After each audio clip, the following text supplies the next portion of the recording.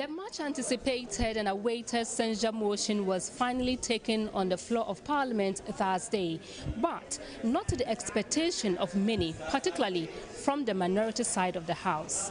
The Speaker's referral of the motion to an ad hoc committee did not go down well with the Minority Chief Whip, Muttaka Mohammed Mubarak, who argued that it was wrong to do so. For during the debate, I believe it means during the debate. And this is the time after seconding for the debate. And that's when the minister is supposed to be heard. But his submissions got the Speaker angry. If you want to attack my ruling, come by a substantive motion. Your understanding of during the debate of matters before the House is not only during plenary session. At the committee level, what you do there is to debate. That is why when you agree at the committee level and you come and put across the case here, you don't waste time in debating again. Please. Mr. Speaker, Parliament, it is this chamber with the 275 members. Mr. Speaker, when it refers to Honorable member, please. The House cannot be constituted without a speaker.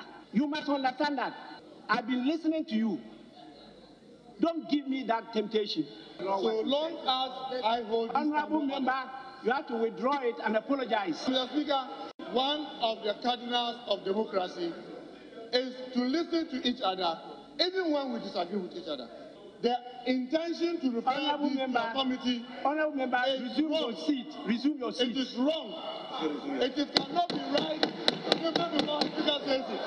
And therefore, Mr. Speaker, I beg to second the motion with a clear indication any attempt to move this matter to a committee will be a travesty of justice done to the chamber of this House. Minority Chief Whip, you have a difficulty in catching my eye again. An 8-member committee was subsequently constituted to be chaired by MP for Bolgatanga Central, Dominic Ayine, and MP for Adanse Asokwa, Katie Hammond. The committee has within 7 days to work, including listening to the Finance Minister for his side of the story, and submit its report to the House. Debate on the matter is expected to be concluded subsequently. Evelyn Tenkma, TV3 News, Parliament House.